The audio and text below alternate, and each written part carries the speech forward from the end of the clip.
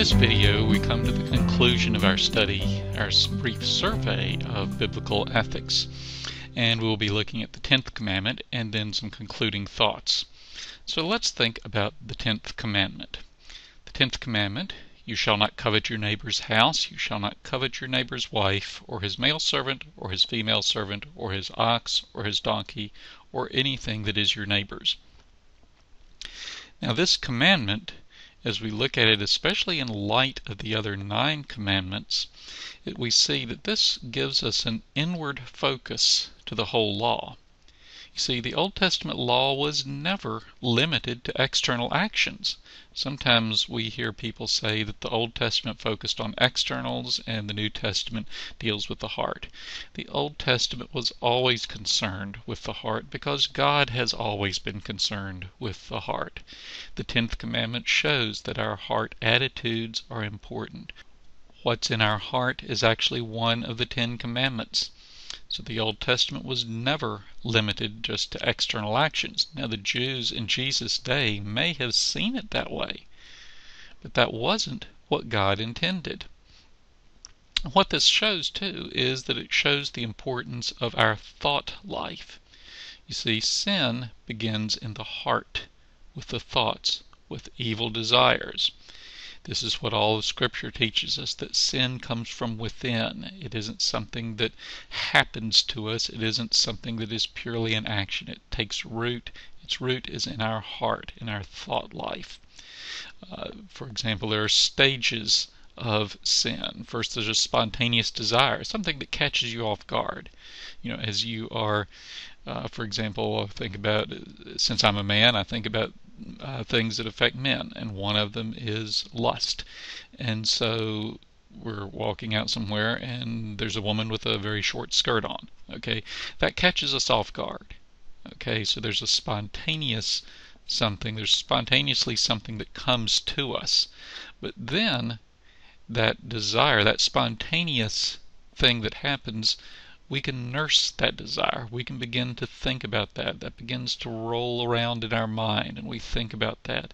And then pretty soon, if at some point, we may start making a plan to achieve that desire.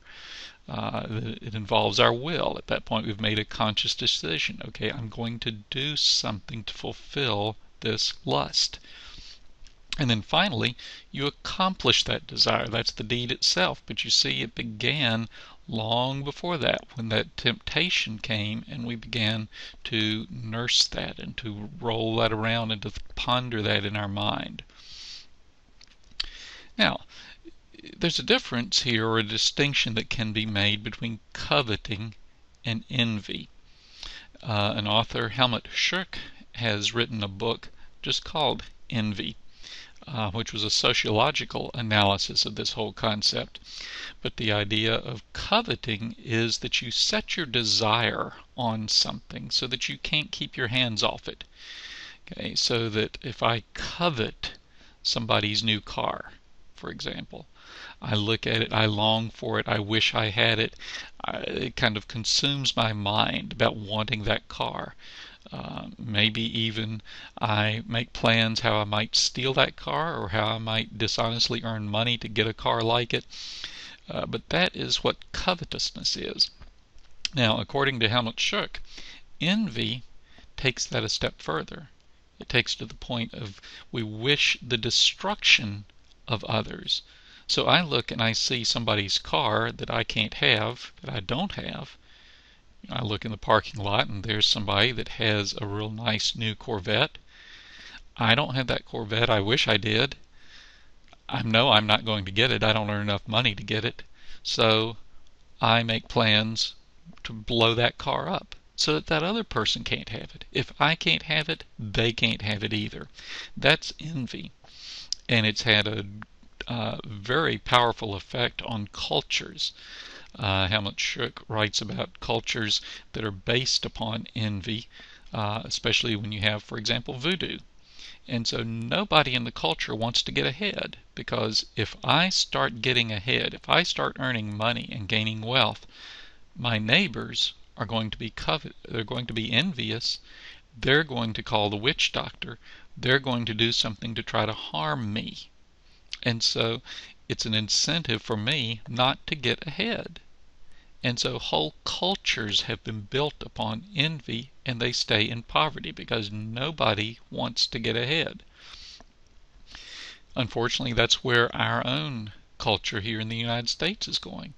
When we see people talking about, well, to the wealthy businessman, well, you didn't build that.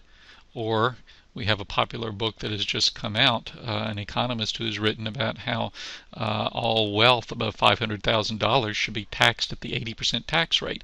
Not to do anything, not to meet any particular government needs, but just to take it away from them. They don't deserve that wealth.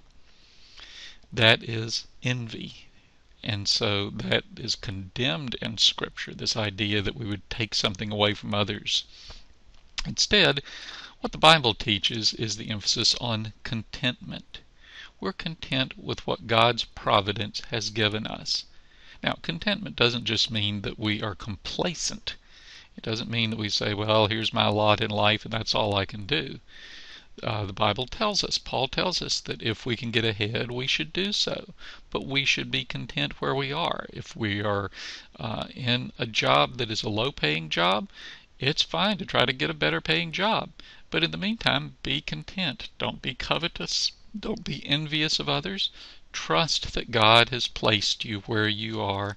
Trust that God has given you what He wants you to have.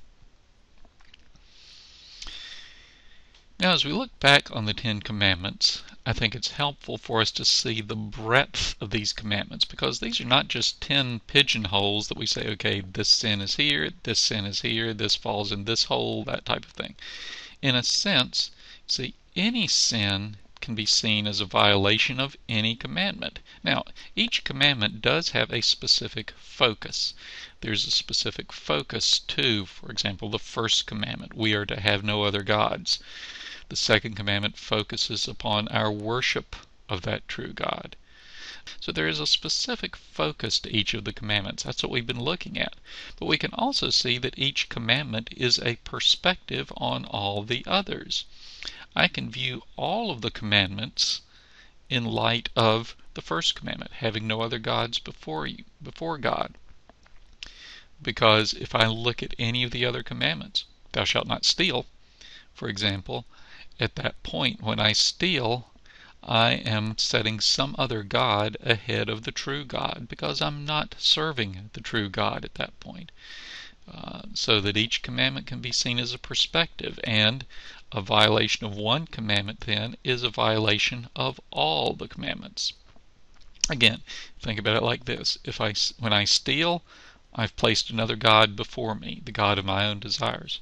If I steal, I've obviously coveted first. I've committed adultery when I steal, because I've committed spiritual adultery against God. I've been unfaithful to Him. I have taken the name of the Lord in vain, because remember, to take the name in vain means to wear it improperly. And when I steal, I am not proclaiming the name of God by my life. James says something similar to this when he says, whoever keeps the whole law but fails in one point has become accountable for all of it. So that we can't just say, well, I've kept 9 of the 10 commandments. If you violated one, you have in essence violated all of them. Any of the commandments can be a perspective on all the others. Now, there's something that has been helpful to me in understanding a biblical approach to living the Christian life. It's the concept of the triangle of necessary and sufficient conditions. Okay, that's a nice long phrase. Okay, teach that to your kindergartners next time, and they can impress their parents when they go home. But what we've done is we've talked throughout this lesson, this series, about how the Bible says our motive, our heart attitudes are important. See, we have to love the Lord our God with all our heart, and we have to love our neighbors ourselves. 1 Corinthians 13 teaches about the necessity of love. So a right motive is necessary for biblical ethics. But let's think about this a little bit differently. If you really love God completely, if you really love your neighbor as yourself, That's all you need to do. If you have done that, you have fulfilled all the law. But if you really love God, you're going to want to keep His commandments, the standard. John 14:15, Jesus says, if you love me, keep my commandments. So if you are truly loving God, completely loving God, it will involve keeping His law. Likewise, if you are truly, completely loving God, you will want to see His kingdom advanced.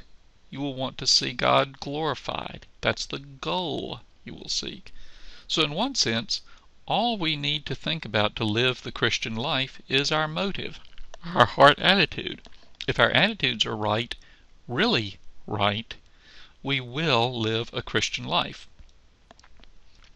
But let's think about the goal or outcome.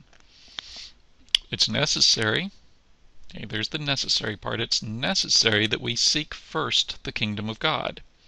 It's necessary that we glorify God. If we ignore these goals, we're sinning. If our actions are not resulting in an advance of the kingdom of God and the glory of God, we are not living the Christian life. So seeking the right goal is absolutely necessary. But if we're really seeking the right goals, we will inevitably obey God. How can we glorify God? By disobeying Him. Paul said, shall we continue in sin that grace may abound? By no means. We don't look for the goal of grace by violating the standard. Okay? If our goal is to glorify the grace of God, we're not going to do that by sinning. Seeking the right outcomes, the right goal, will involve obeying God's law. And seeking the right outcomes will only come from a heart that loves God. The only way we can really see God's kingdom prosper is if we love Him and love those in His kingdom. So a focus on biblical goals will result in having the right motives and living according to biblical standards. In one sense, all I have to think about is the goals, the outcomes of my actions. If I really do that, I'll live the faithful Christian life. Now, what about our standard, the law? Well, we've seen that following the law is essential. John said, whoever says, I know him, but does not keep his commandments, is a liar, and the truth is not in him. So obedience to the law is essential and necessary for living the Christian life. But remember that one of those commandments, one of the things we're commanded to do, is to have the right motive. After all, we are commanded to love the Lord our God. A standard, a law, is to have the right motive. So if I say I'm obeying God's law, but I don't have love, I'm not keeping that commandment, and I'm not really obeying God's law. Likewise, Jesus commanded us to seek first the kingdom. And Paul commands us to do all to the glory of God. So if I say that I'm obeying God, but I'm not seeking to advance His kingdom, then I'm not really obeying God. Keeping God's law involves seeking the goals He's set out. In one sense, then, all I have to think about is keeping God's law. If I'm keeping God's law perfectly, completely, that'll take care of my motives and my attitudes. That'll take care of the outcomes and goals of my actions.